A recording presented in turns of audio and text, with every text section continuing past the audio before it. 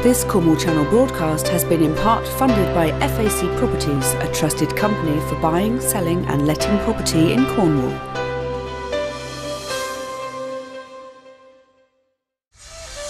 Ythesowchwi, O'Mirazorth, Canol Kerno. Well, welcome to this week's Cornwall Channel. This week I'm introducing the show from here at Bodmin and Wentford Railway. Always delighted to come up here and see the wonderful people here, and look out for a feature with them coming soon here on Sky 212 and Free Sept 401. Now, coming up in this week's programme, we have a special documentary by Grace Pascoe, The True Price of Fish, documenting the importance of using life jackets with our West Country fishermen.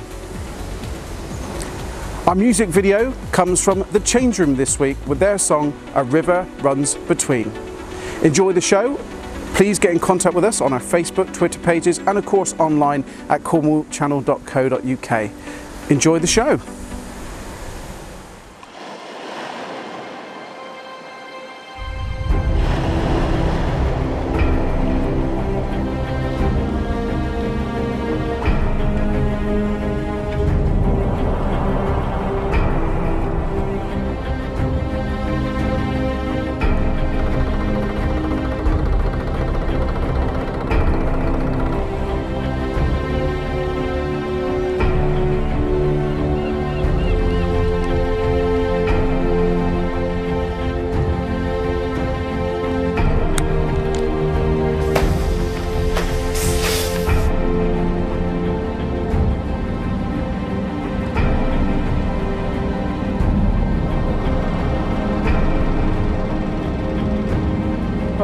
Big one in there.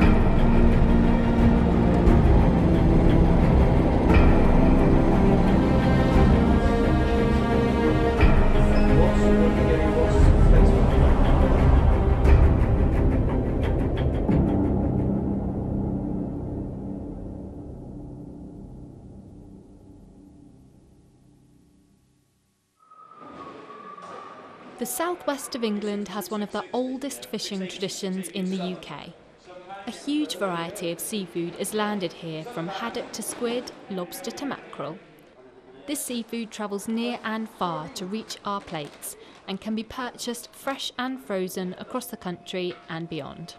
Seafood is eaten by thousands of us around Great Britain each day and makes for a healthy, tasty addition to our diets.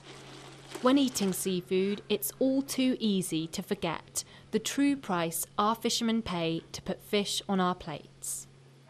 Cosy coves, bustling ports and delicious fresh fish are some features famed here in the southwest.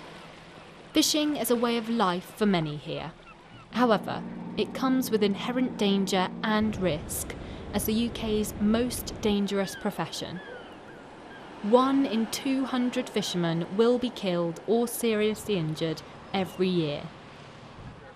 Life jackets can and do save fishermen's lives. Despite this, just 25% choose to wear them. But I think the sticking point with lots of life jackets is the fishermen, not the life jackets. Although they come over very rough and tough and everything else, they're a big bunch of sissies really, and they just don't like to be seen wearing a life jacket. And I think that's the biggest problem. There's an entrenched view amongst certain members of the fishing community that life jackets are dangerous. They hook on gear and potentially can get dragged over the side. There's also a view amongst certain fishermen that it's kind of almost a macho element. There's a cultural thing going on that you don't wear a life jacket because it's kind of uncool and you're soft if you wear a life jacket. And there's also the inconvenience. Fishing is very, very hard work indeed. You're multitasking, there's an awful lot going on, and to remember to put your life jacket on every time sometimes is, you can see it's almost too much, there's too much going on. And it's easier to just leave it hanging on a hook. I don't wear a life jacket. I'm not by any means the best swimmer in the world. I don't find any of them comfortable. What I've found, I've tried quite a few, and because the nature of crabbing where you swinging pots in over the side, I tend to find that the shoulder pots of the life jacket dig in and give me neck and shoulder pain. It's a male-dominated industry, and there is a lot of bravado and a lot of "I'll be all right." But sadly, these statistics don't reflect that. Actually, a lot of fishermen do die unnecessarily. In the past, life jackets have been big, cumbersome. They themselves have posed a bit of an issue on board a boat. I mean, they were bulky, difficult to move in, uncomfortable, but I think most of all they could get tangled up in the gear, in the winch, whatever, and I think they themselves posed an issue. So there was a real reticence or a reluctance to wear them because of that. I don't intend sinking. That's my theory anyway. That's what he said in the Titanic, Togs.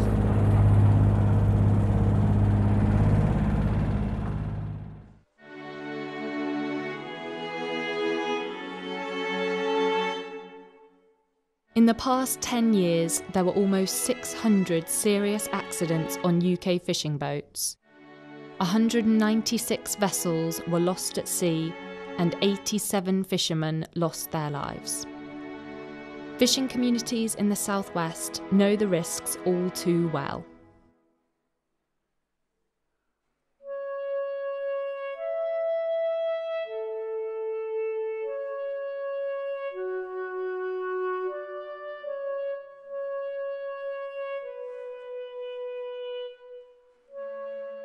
I know a few people that have died in fishing accidents, yeah. Yeah, several. Fishing is well known as the most dangerous profession in the world. A lot of it is because of the unknown elements. Nobody knows what the sea conditions are going to be like. There's a lot of heavy equipment involved in hauling the nets, and in fact my own husband, when he lost his life, it was on a flat calm day, perfect day at sea, but a toggle from his oilskin top came loose and got caught in the heavy equipment, and he was pulled in to the net drum.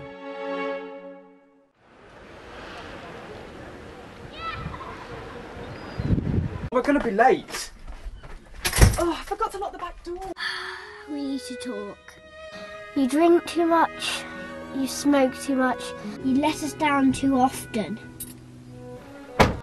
Mum, Dad, we've decided it's time to go to Dale's. If your car drinks too much, smokes too much, or lets you down too often, it's time you went to Dale's. Looking for a home maintenance company you can trust? Ocean now provides a whole range of expert maintenance services, from heating, electrics and plumbing, to refurbishment and roofing.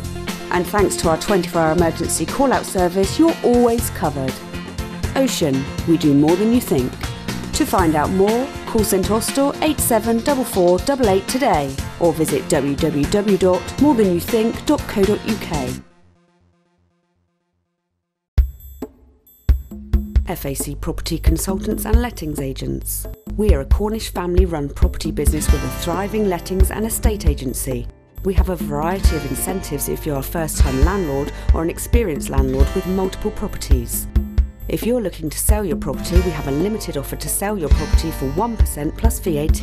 Give our experienced specialist team a call on St Austell 812271 or Bodmin 264 686. Hewis Water Garage, conveniently located in St Austell, Cornwall.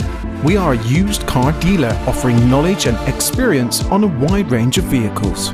All our sales vehicles come with the following: full MOT, full service, HPI check, in-house comprehensive warranty and courtesy vehicle. Visit us online at hewiswatergarage.com or call St Austell 882 114. Julian Foy is a family furnishing business started in the town of Foy in 1862 and have 4 large furniture showrooms at Truro, St Austell, Wadebridge and Hale. The range includes lounge suites, beds, carpets and curtains. The commitment to quality extends all the way from measuring and supplying to careful fitting by qualified carpet fitters directly employed by Julian Foy. Visit us today in store or visit www.julianfoy.co.uk.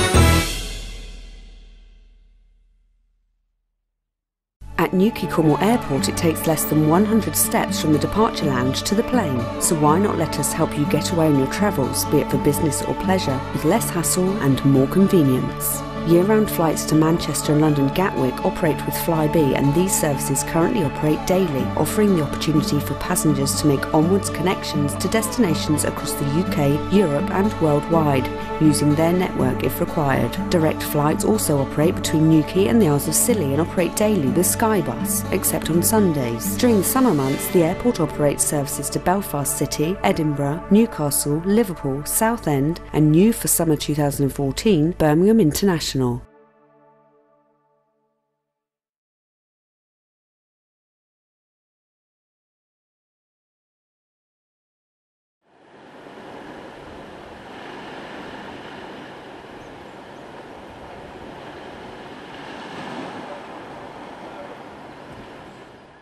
I'm Barry Mundy.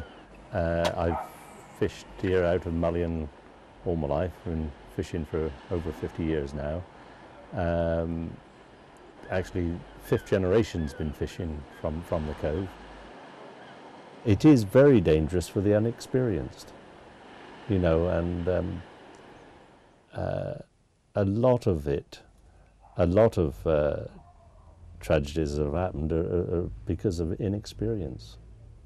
Yeah, definitely.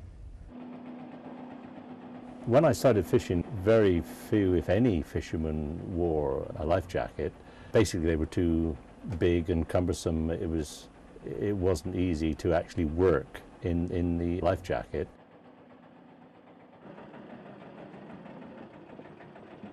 It's only been the last few years that they've actually got smaller. I was wearing one the last few years, 4 or 5 years probably, but I've picked up one now from the Seamen's Mission at Newlyn, and it is much better for working in. It's something, you know, that you consciously got to do yourself, really. You know, it's like giving up smoking or slimming. If you think of a building site, a deck of a fishing vessel isn't much different. You've got working machinery, you've got cranes, swinging equipment, but the one difference you've got between a building site and a fishing vessel is the floor of the building site's moving, and it's heaving up and down 2 or 3 meters, it's rolling, and somebody's spraying a jet of water over you all the time. So it's a highly dangerous environment, and fishermen, to work safely, need to stay on board. They need to work safely with the equipment, and they need to work safely together. I sort of somersaulted under the water, and I came up, and the marker buoy that had knocked me overboard was only about 3 or 4 meters, 5 meters away. So I swam to it, and I grabbed hold of that, and I thought, okay, because to swim ashore would have been a couple hundred meters, you know, and so I didn't want to put that to the test. And yeah, I could. After I'd been there a while, sort of wondering what to do, I could see the other boat from Mullion here come in towards me. So I thought, well, okay, you know, wait and be rescued. So yeah, I've been probably wearing a life jacket now for the last 5 years. Bottom line is, it's going to probably save your life. I mean, there's no guarantee, but it will probably save your life, and they owe it to the family. because the family, God forbid the worst comes to the worst, deserve a funeral, and they deserve not to be put into this kind of strange half-life where they lose out emotionally because it's not closure, and lose out practically because it's not all the insurance and such like just don't pay out. So I think that's why they should wear them. We all think we're in control, and we all think that if you fall over the side you can just climb back on board, and actually reality is that's just not the case. And if someone goes overboard you can lose them very, very quickly, particularly if there's any wave height at all or any wind conditions at all. You will lose them really quickly. People, once they've disappeared beneath the water's surface, that's it, they're gone. You're never going to get them back. I'm David Warwick, I'm a fisherman. Fish from Evergissi, although we're currently fishing out in Newland. I've been fishing for 28 years now, long enough. Yeah, I love it, absolutely love it. I wouldn't do anything else.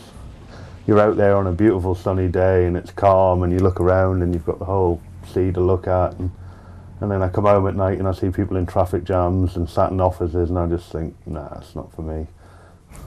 We do now we've got these very compact type, we do wear them all the time now. I have to admit we never used to, but we do now. I do find that my modern type of life jacket very comfortable to wear. You don't notice you're wearing them. I've got a little 3-year-old son, and I suppose I started to think of things a bit differently, and just you do it now without thinking about it, but I suppose having a son as much as anything, it just makes you think about life a bit differently, that's all.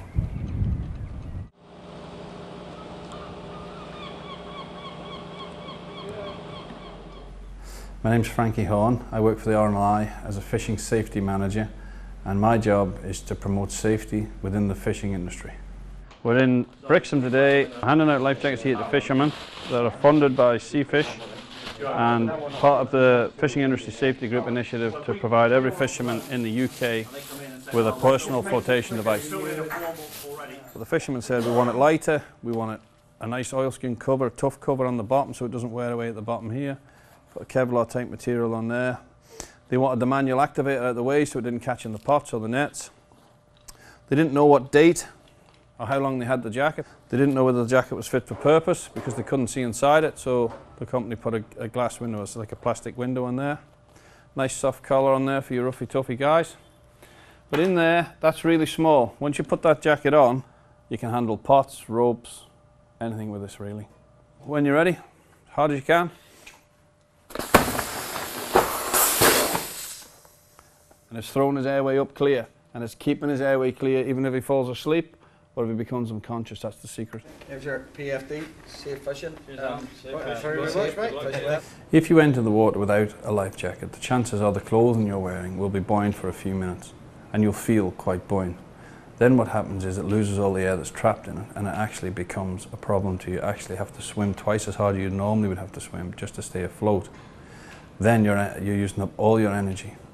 First thing we tell a fisherman if you go into the water and see survival is you stay still. You lock yourself down and you tighten up your clothing. To stay afloat without a life jacket, you have to swim. Therefore, you're letting in the cold water and your survival time decreases rapidly.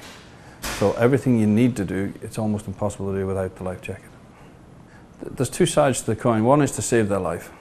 That's the first thing we want to find out. The other is we have a responsibility to people coming to rescue us that we're afloat and we're alive when they get there. Because they're coming out as volunteers, no matter what part of the rescue service they're from Coast Guard, RNLI or helicopters, they're coming out there to help us, and we need to be alive when they're there so they can get home and out of danger themselves. The other side of the coin is we have to think about the families back home. If you're lost at sea and you're not recovered, it can be up to 7 years before your family can start closing down bank accounts, credit cards, even get the insurance paid out on the body. But they can't even find anywhere to grieve. It's a hell of a process, it's terrible, and I've seen it happen, and I know people who are dealing with it from the Fisherman's Mission side, and it's a hard process for anybody to go through, and it just leaves a family in turmoil. So even if we don't get you back alive, we're going to get you back, and that's a massive bonus. I know it's not the end product that we're looking for, but we'll get you back. Well, my name's Nigel Lee. I'm a fisherman from Cadgwith Cove. I've been fishing ever since I've been 15 with my father, and now getting on a bit. But yeah, I've been fishing man and boy all my life.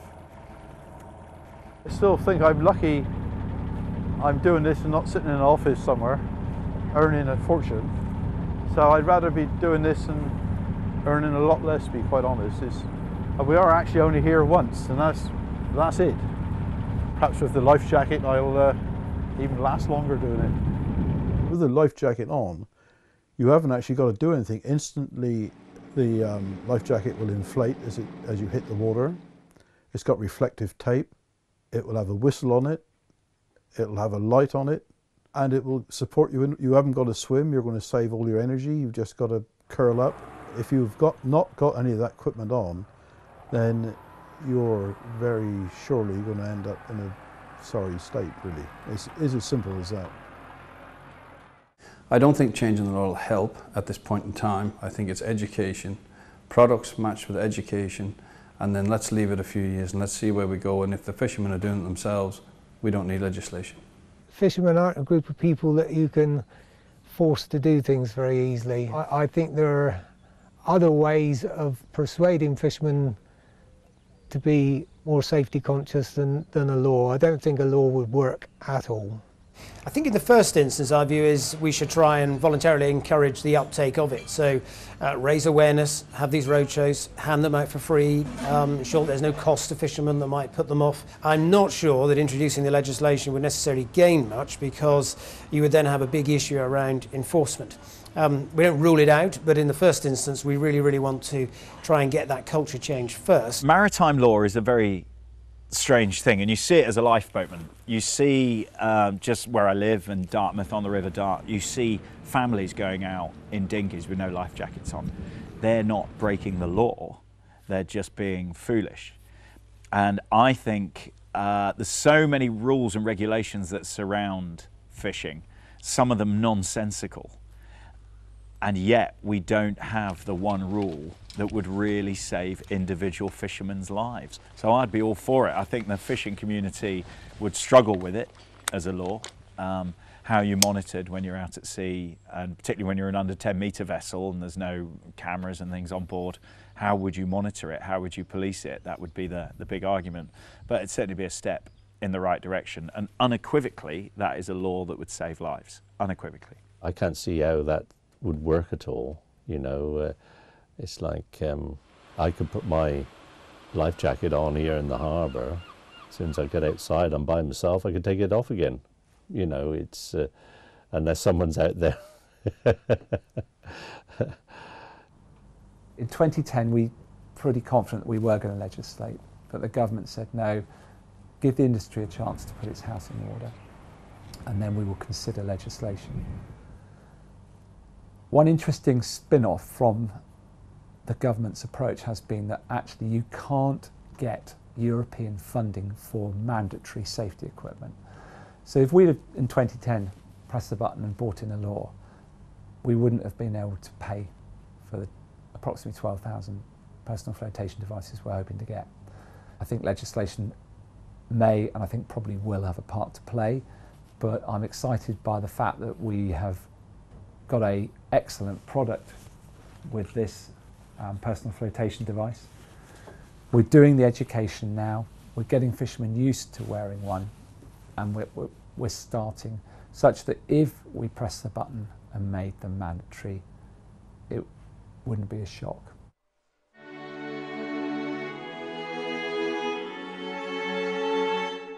You don't only owe it to yourself and the communities that are affected, but you owe it to your families. My husband was very safety conscious, and he still had an accident, and it was left to me and my children to pick up the pieces. But at the end of the day, anything that prevents other families from feeling that way, then they must do it. It's not worth not coming home to your kids and your loved ones because of a macho thing about not wearing a life. It's just not worth it. Yeah, it's just that security. you've got that round your neck, and you know if anything happens, you're probably going to be all right.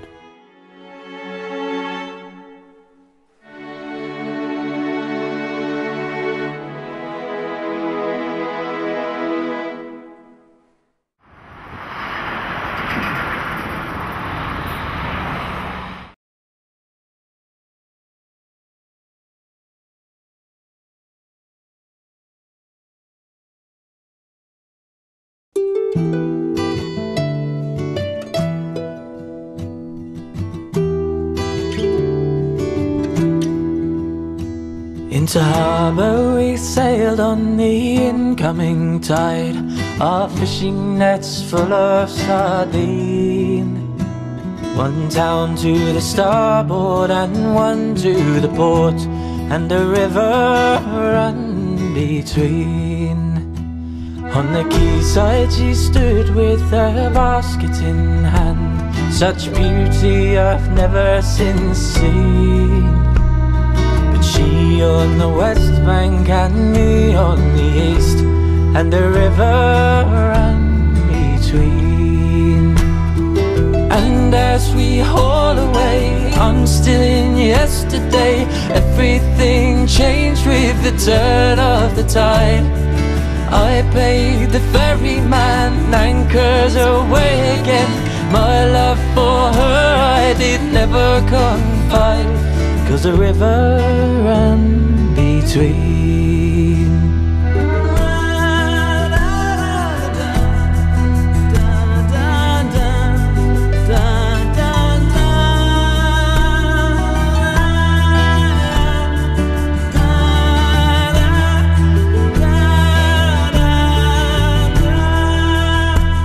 The bridge builders came with their Caradon stone, resistance they hadn't foreseen. One town has the money, the other the sun, and a river runs between. And as we haul away, I'm still in yesterday. Everything changed with the turn of the tide. I paid the ferryman, anchors away again. My love for her I did never confide. And as we haul away, I'm still in yesterday. Everything's changed with the turn of the tide. She's way above me, my bride, she will never be. A bridge doesn't change things, the gap is too wide, and the river runs between. So now there's a path from the east to the west, and a pretty young maid of 18. But a lifetime of conflict the two towns divide, and the river runs between, and the river runs between.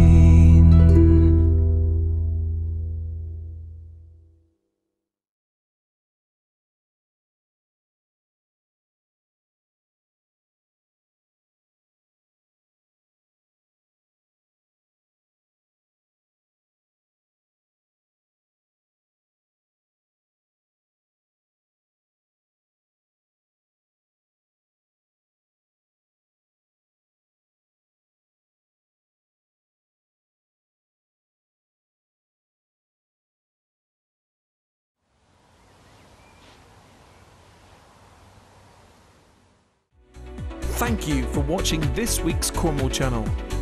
We would love to hear from you, your thoughts and ideas for future Cornish programmes.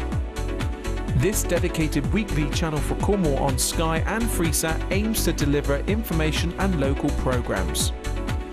If you have any news you think we should cover, then please get in touch using our website at cornwallchannel.co.uk or via our Facebook and Twitter pages. See you next week.